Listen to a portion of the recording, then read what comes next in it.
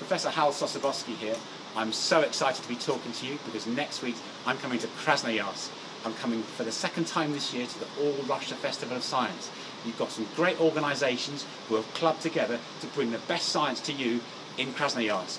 The Ministry of Education and Science of the Russian Federation, the government of the Krasnoyarsk territory, Lomonosov Moscow State University and the Siberian Federal University have all pooled their resources to bring the very best science to you. I'm going to be part of that. I'm really looking forward to it. So, we're bringing you some great stuff, some elegant experiments like this one with our chemiluminescence, where chemicals actually give out light rather than giving out heat. And of course, it wouldn't be a science show without a few big bangs, okay? And we're going to do one of them right now.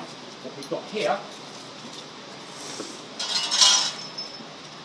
is solid carbon dioxide in a soda bottle. These are designed to withstand 5 atmospheres of pressure. Carbon dioxide, when it's sublimed, can generate 50 atmospheres of pressure. We'll be doing this live on stage in front of you. So, I'm going to put some boiling water onto the carbon dioxide, close my ears, and anything can happen. We need to warn the folks. There's going to be a big bang, folks, coming up, so mind your ears. So, put the water in. Boiling water causes the carbon dioxide to sublime straight away.